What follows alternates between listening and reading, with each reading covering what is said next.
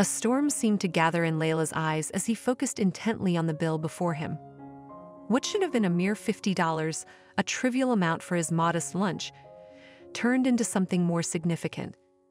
Layla wasn't just any patron, he was a struggling veteran who felt profoundly underestimated by the faculty members who had funded this meal. The exorbitant bill presented to him was more than just an oversight, it felt like outright exploitation.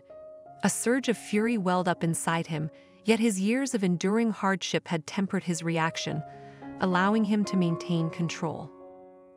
Before we delve into this gripping narrative, we warmly invite you to support our work by engaging with our content. If this story resonates with you as deeply as it does with us, please don't hesitate to share it with your friends and family. Your support is invaluable to us.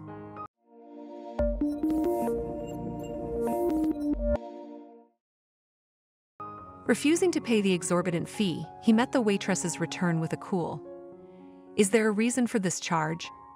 Sir, you repeatedly defied our requests and broke policy. This is the consequence." Rage warred with an unexpected calm within Layla. "I wasn't expecting this. I just need some cash from my trunk. It's right outside. You can watch me if you like." Despite a dismissive eye roll, the waitress didn't object. Through the window, Layla felt her gaze burning into him. She was suspicious but unsure. Reaching his trunk, he flashed a mischievous grin as he grabbed his duffel bag. A glance back at the restaurant revealed the waitress's watchful eyes, now tinged with apprehension. He didn't want to do this, but they left him no choice. With a clearing of his throat, he entered, the waitress's annoyance replaced by a flicker of unease. Unzipping his bag, he revealed something that stopped her heart. Layla Abner felt the weight of the world on his shoulders. Even on sun-drenched mornings, the point of getting up was a mystery. Heartbreak, fresh as yesterday, gnawed at him. His life had been a tapestry woven with trauma, but one event ripped a gaping hole in his soul. In his early 20s, patriotism led him to enlist in the Vietnam War, a political quagmire he hadn't fully grasped. Returning home, he met and married Scarlett, seeking solace in her love. Life blossomed, but fate had other plans. He poured his heart into raising his twin boys, each with distinct personalities. Liam, his white shadow, reveled in her culinary talents, while Elijah, his adventurous spirit, dreamt of bigger things. This flashback was just the beginning of Layla's story. A story of loss, redemption, and hope, and the enduring power of family. It was a story waiting to unfold, a story that would leave you breathless, years melted away. And before Layla knew it, his sons were young men. Liam, ever the social butterfly, spread his wings first, pursuing a career in hospitality. Elijah, quieter and introspective, stayed another year before making a life-altering decision. The Iraq War raged on, and Elijah, fueled by unwavering patriotism, announced he would enlist. Layla tried to reason with his son to share the harsh realities of war etched into his soul, but Elijah wouldn't be swayed. Left with a gnawing fear, Layla and Scarlett watched helplessly as their son marched off to duty. Every day was an agonizing wait until one fateful day, a hand-delivered letter shattered their world. Elijah was gone, killed in action. Grief swallowed Scarlett whole, dragging her deeper into depression. The love that once bound them fractured, and soon their marriage crumbled. Unable to bear the sight of his wife's pain, Layla walked away, and leaving her the house and taking only two precious keepsakes, Elijah's worn baseball cap and a faded photo, both snatched from his room before setting off on a solitary path. For 20 years, Layla became a nomad, drifting from place to place, taking odd jobs for survival. He had lost much, but those two remnants of his son remained sacred, silent companions on his lonely journey. One ordinary day in New York, rumors of a new restaurant piqued his curiosity, seeking a semblance of comfort in familiar aromas and a new world. He walked in, the scent of simmering spices awakening forgotten memories of Scarlett's cooking. But his solace was short-lived. A sharp voice sliced through the air. "Can I get you anything to drink?" It was the waitress, her demeanor as cold as the ice clinking in her glass. As Layla lowered the menu, revealing his face, her smile vanished, replaced by a flicker of unease. He sensed he'd unwittingly triggered something, but what? Before he could ask, the waitress's voice, now laced with annoyance, declared, "Sir, you can't wear a hat inside. It's policy." Anger simmered within Layla, but years of hardship had honed his control. "It's important to me," he explained, gesturing to the cap. "It belonged to my son." His words were cut short by her dismissive reply. "Doesn't matter whose it was. Rules are rules." Refusing to back down, Layla met her gaze with unwavering resolve. "Then I won't take it off." The waitress scoffed and stormed off, leaving Layla to wonder if he'd overstepped. But the encounter was far from over. His journey had only just begun. The waitress returned, balancing a plate piled high with food that looked like a portal to home.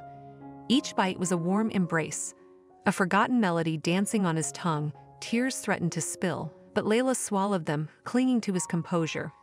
As he reached for the bill, a tremor ran through him. $1,300. His blood turned to ice. He hadn't indulged in luxuries, just a simple meal. This wasn't a bill, it was a punishment. A twisted message from unseen faculty who saw him as nothing more than a struggling veteran begging for scraps. Rage simmered beneath the surface, years of hardship keeping it contained. They underestimated him. He wasn't just any old man. This quiet facade hid battle scars both inside and out. Pushing down the memories that clawed at the edges of his mind, he focused on the injustice. This wasn't about hunger anymore, it was about principle. He wouldn't be bullied. A plan, swift and cunning, formed in his mind. The waitress wouldn't see it coming, and it would be too late when she did. His gaze swept the room, landing on her leaning against a wall, laughing with a colleague. Their oblivious merriment would soon turn to regret. He beckoned her over, her cocky grin widening as she approached. "What's this fee for?" She chirped, expecting an easy apology. "Exercising my rights," he said, his voice cold. "But apparently that comes at a price in this establishment." Her smile faltered. "Sir, you were informed of the policy, and I refused." He stated, his gaze unwavering. "Now let me fetch some cash from my car, it's just outside." Shock flickered across her face, quickly replaced by suspicion. Layla savored it. Soon their roles would be reversed.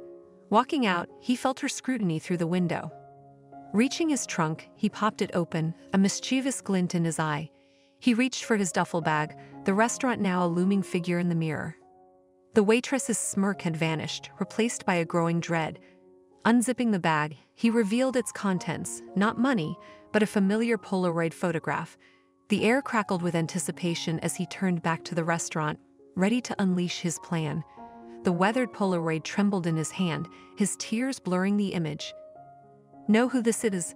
he croaked, voice choked with emotion. It was Elijah, his son, frozen in a youthful grin. "Fought for this country, died for it. Do you think he'd appreciate the welcome you've given me?" He wasn't done. "This hat," he rasped, clutching the worn baseball cap. "The only piece of him left, and that's why it stays on for nobody." His rant ended, leaving the waitress gaping, getting the owner. She sputtered, scurrying off. Layla settled back, a sly smile playing on his lips.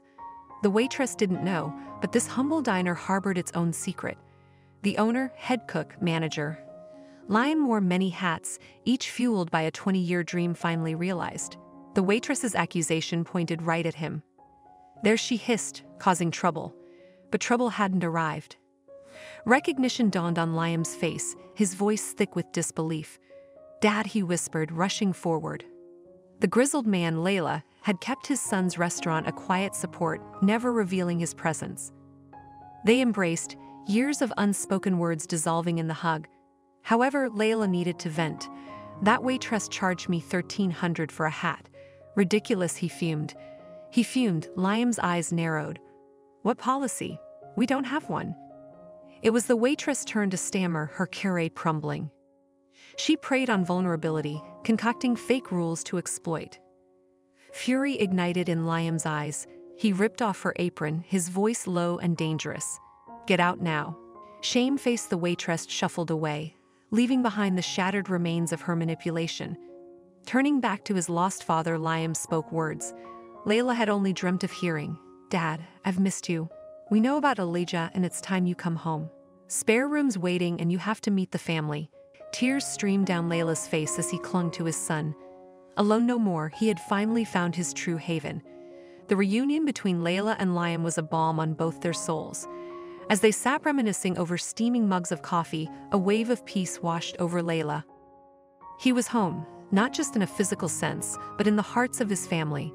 This chance encounter, fueled by a misunderstanding and a Polaroid, had rewritten their destinies.